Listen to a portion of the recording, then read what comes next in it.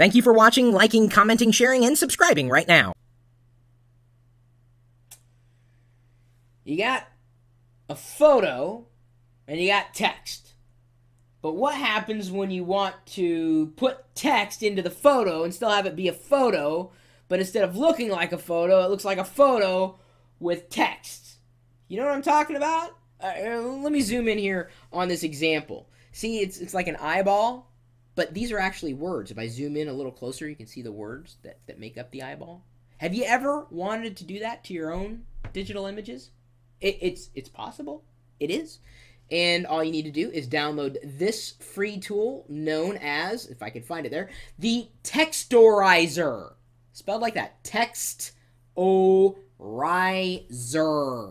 Pause the video, spell it out, you're good to go. It's the Textorizer, as people have keyed in here in the chat room at live.pirillo.com.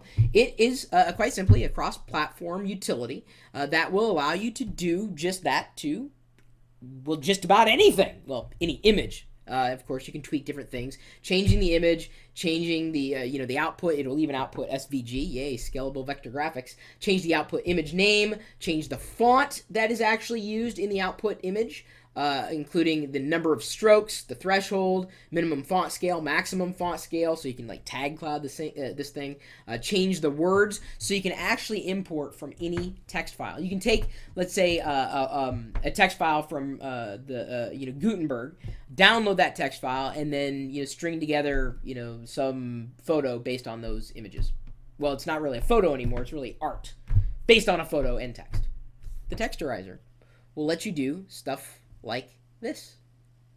Free, cross-platform, and easy.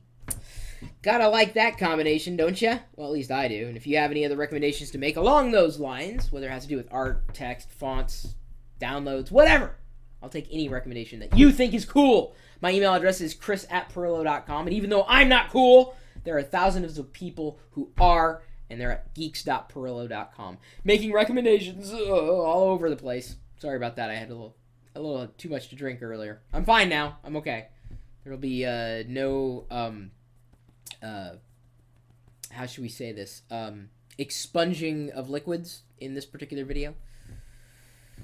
You never really know what's going to happen here on this set of sorts. It's my home office. I've got this video feed going out over the web 24 hours a day, 7 days a week, and we're typically talking tech. Even if I'm not sitting in this chair, there are people in the chat room that are more than willing to talk to you or poke fun of me at any given time. Seriously, 24 hours a day, 7 days a week at live.pirillo.com. We'll see you later.